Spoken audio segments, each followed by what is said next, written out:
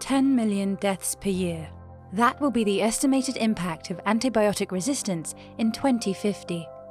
To try to combat this, the MSF Foundation has developed an open-source application which sets out to improve access to patient diagnoses and alter outcomes.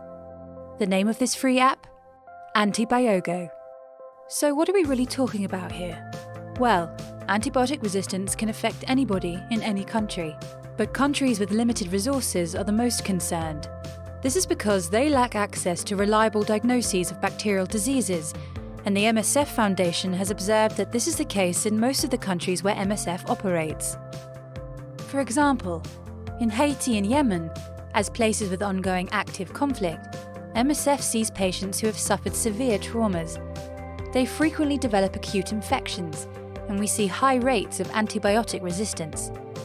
Elsewhere, in sub-Saharan Africa, MSF teams treat significant numbers of children under 5 suffering with sepsis and meningitis who don't tend to respond to prescribed antibiotics.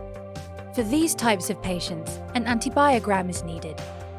This is where bacteriological, blood or bone samples would be taken in order to establish the right type of antibiotic medication.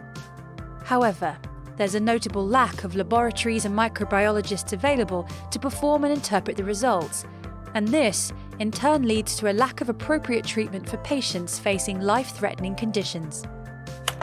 To address this problem, the MSF Foundation created Antibiogo. Antibiogo is the first diagnostic aid application for smartphones designed to combat antibiotic resistance. It's been developed through the use of artificial intelligence, or AI. This AI requires no network in order to operate, nor an in-depth knowledge of microbiology. So, all that's needed is to upload a simple photo of an antibiogram, and the application will assess hundreds of existing rules of interpretation to provide a high-quality diagnosis. The app is the result of a collective endeavour.